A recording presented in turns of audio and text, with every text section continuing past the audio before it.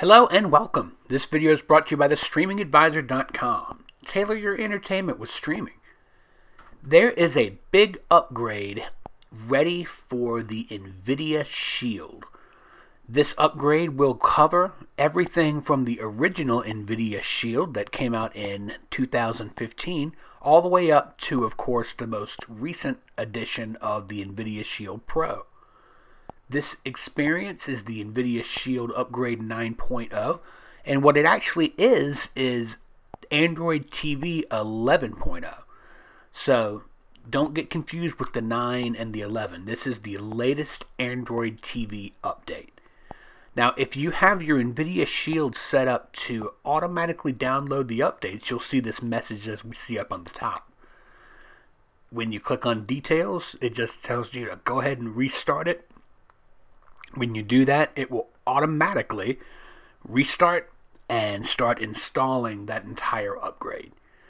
If you do not have your NVIDIA Shield set up that way, if you have it set up so that you don't automatically get upgrades, some people like to do that just in case they're concerned about new features, go into Settings and make your way down to the section that says Device Preferences.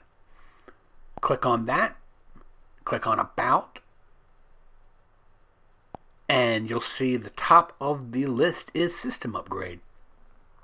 We're going to click on that and check for upgrades. And of course, our system already checked overnight and set us up for the upgrade. So when we check for upgrade, it'll let us know. It'll just say we've got it already. If you have not had it set up that way, it will look for the upgrade and tell you you're ready to go. So we're going to go ahead and restart this so that we can get it going.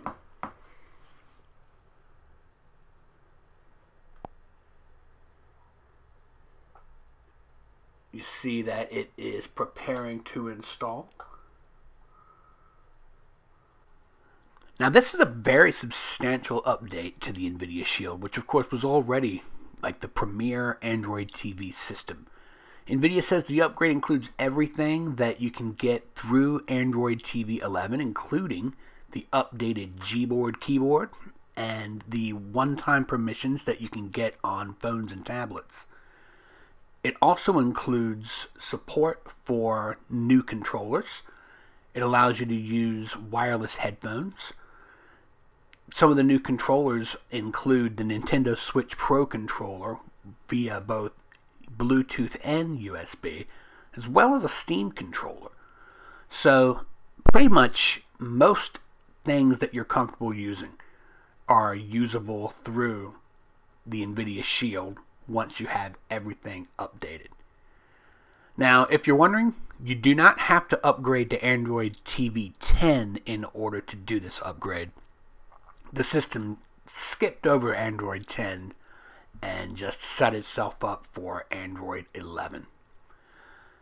This is good news for everybody. It makes everything faster. If you haven't been upgrading all along, that means you don't have to do an entire upgrade and reset the system just to skip to the next thing.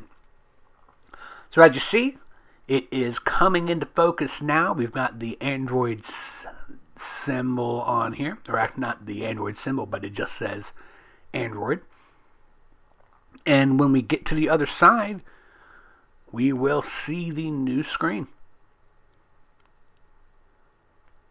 Really, the new screen looks just like the old screen, but all of the exciting stuff is happening in the background. So it's finishing the upgrade.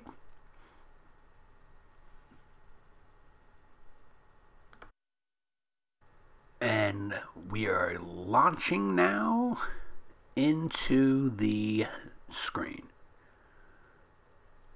Now you'll see that everything, like I said, it looks essentially the same, but there is still a little bit of work to be done because with this upgrade comes an accessories update.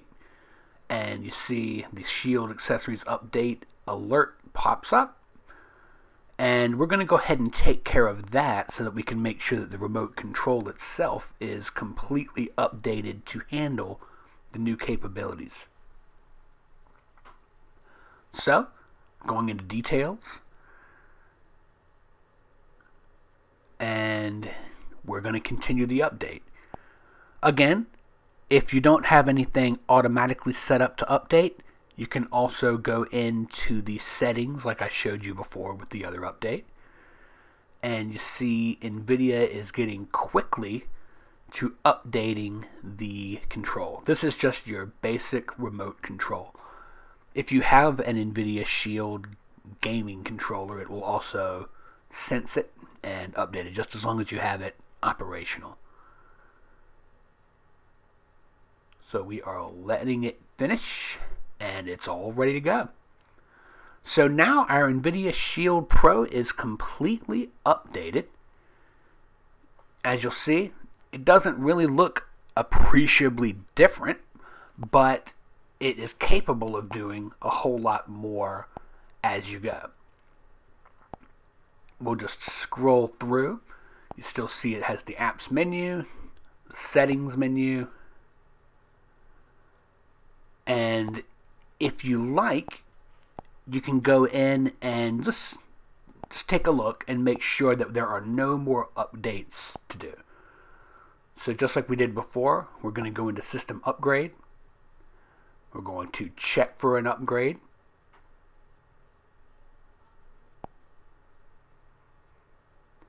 And you see you've got your two choices. So we're checking for the upgrade.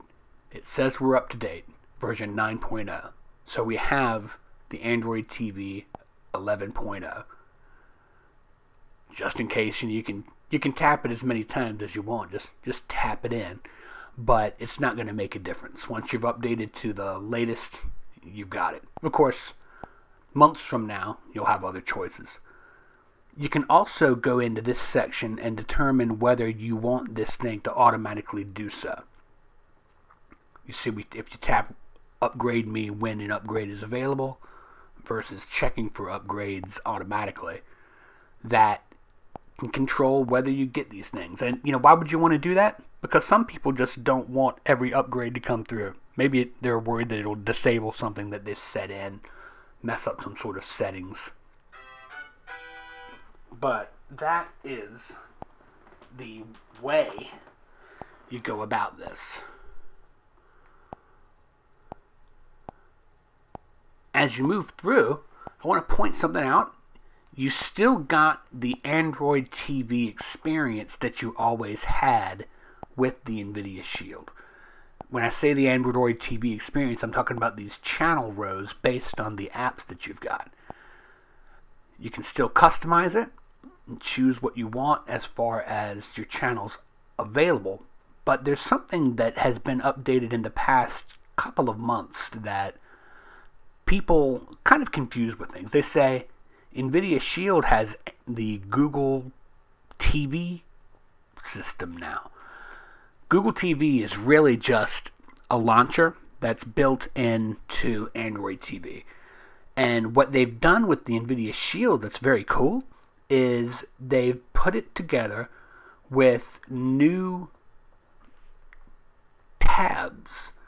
And the tab that you want to look at here is the Discover tab. The Discover tab basically shows you the same thing you would be seeing if you were using something like a Google Chromecast with Google TV built in. You see, instead of having channels based on, specific apps, it now brings it together. Sitcoms, 1990s movies, and so on.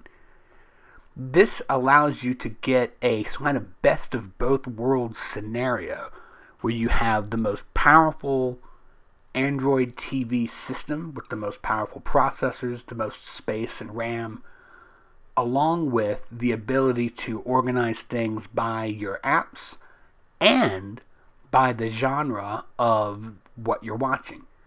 So those two things put together that way makes for quite the combination and a really powerful system. I think it's the most powerful and versatile Android TV experience you can get right now. I hope you found that helpful.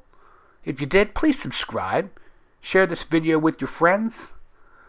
We're going to keep on looking at cord-cutting tech and streaming tech as we go, and look forward to a great 2022.